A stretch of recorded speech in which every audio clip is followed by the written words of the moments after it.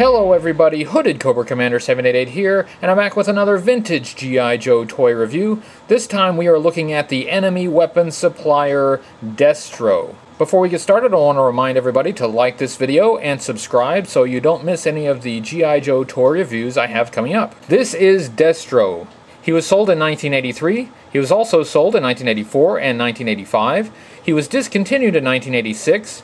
He did not get a second version until 1988, and that 1988 version was significantly different from the first version, including a gold head instead of a silver head. Destro was a very unique character in the G.I. Joe universe. He was an enemy of G.I. Joe, but he was not technically a Cobra officer.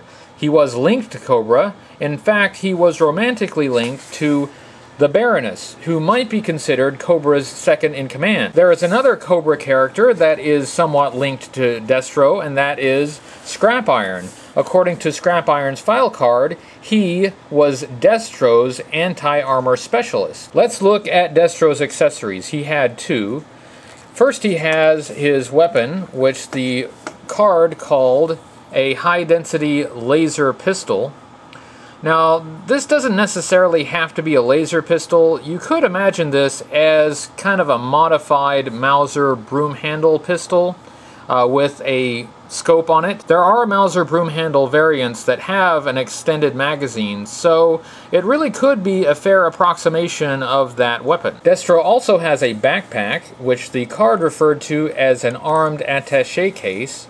But of course, an attaché case is not a backpack. To be an attaché case, it really should have a handle, which I actually think I would have liked better. If this had, instead of being a backpack with a peg that goes into the back of the figure, it had had a handle for him to carry, it would have looked like a briefcase, and I think that would have been really cool. The backpack opens up by pushing this latch apart. You open it up, and it's got some really impressive detail on the inside.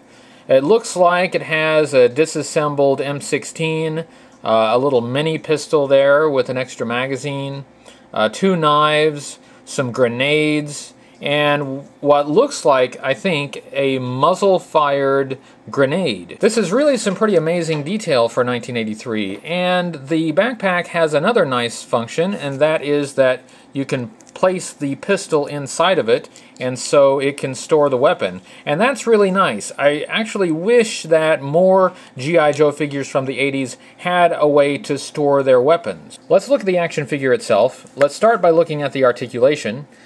Destro had the typical articulation for 1983, which meant that he could turn his head from side to side. Starting in 1985, G.I. Joe action figures had a ball joint at the neck, so they could also look up and down, but in 1983, they could just turn their heads side to side. At the shoulder, the arm would swing up about that far, and it could rotate all the way around. He had a hinge at the elbow, so he could bend at the elbow about 90 degrees, and he had a swivel at the bicep, so he could swing his arm all the way around. The figure was held together with a rubber O-ring that looped around the inside of the figure, and that allowed him to move at the waist a little bit. He could move his legs apart about so far.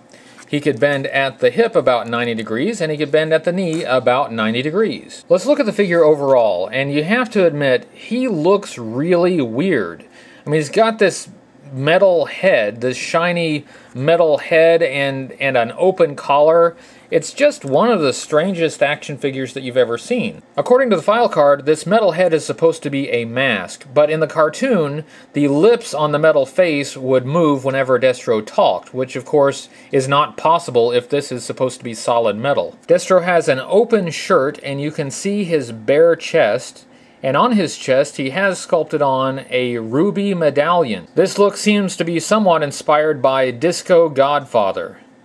Seriously, if you haven't seen that movie, you've got to see it. It is messed up. Destro is wearing a jacket that appears to be leather. He has sculpted on here what looks like a walkie-talkie that's on a strap that actually goes all the way around to the back. And he has some slight shoulder ridges. He has a high collar that is red on the inside.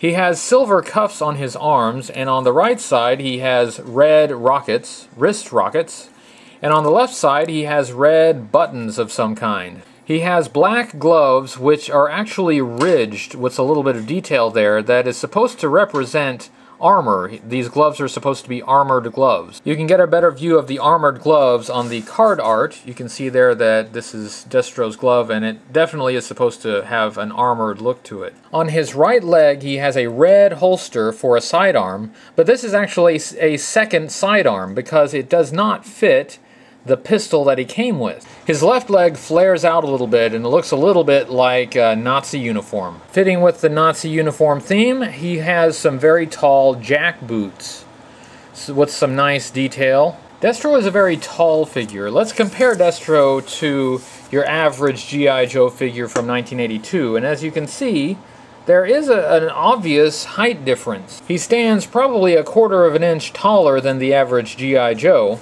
and about equal with Scrap Iron. Destro is a conglomeration of a bunch of parts that just don't seem to go together. I mean, the metal head, the bare chest, the Nazi uniform on the bottom half.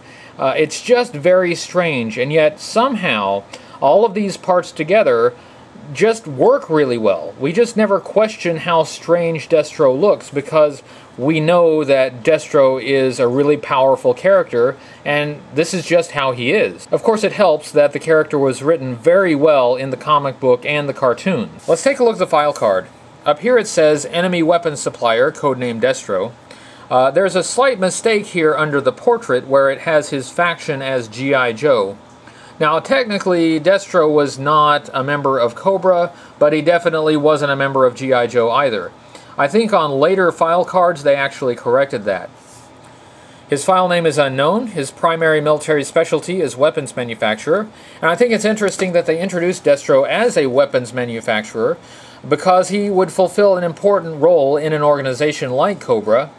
Cobra could not obtain their weapon systems legally because they are an illegal organization, so they would need somebody like Destro to help them out. Now, as a kid playing with these toys, you probably didn't think about where Cobra got their weapons, other than, you know, they just came in the packaging. That's where Cobra got their weapons. But Hasbro and Larry Hama, who was writing these file cards at the time, actually gave some thought to how an organization like Cobra would be structured and supplied. His secondary military specialty is terrorist, and that's kind of an odd hobby.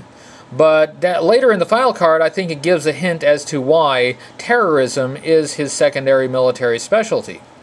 His birthplace is unknown, but we find out later in the comic book that he is from Scotland. This section says, Destro is the faceless power behind Mars, in parentheses, Military Armaments Research System, largest manufacturer of state-of-the-art weaponry. Now with that line, this file card adds an entire new dimension to the G.I. Joe universe. Up to this point, it was just G.I. Joe versus Cobra, but according to this file card, there's a third organization that is feeding weapons to Cobra. To Destro, war is man's most natural state. The fittest survive, and the greatest technological advances are made. He maintains a luxurious lifestyle around the world. Destro provides high-tech arms to any side able to meet his price, and will incite war where it does not exist.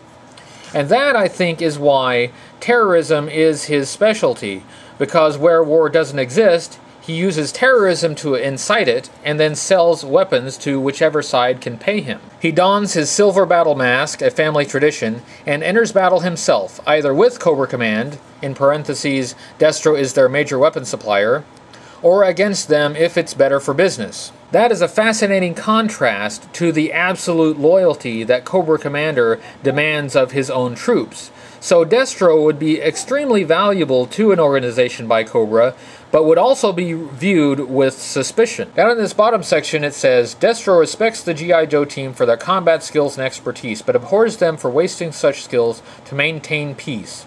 He's totally dedicated to seeing them undermined, subverted, or destroyed.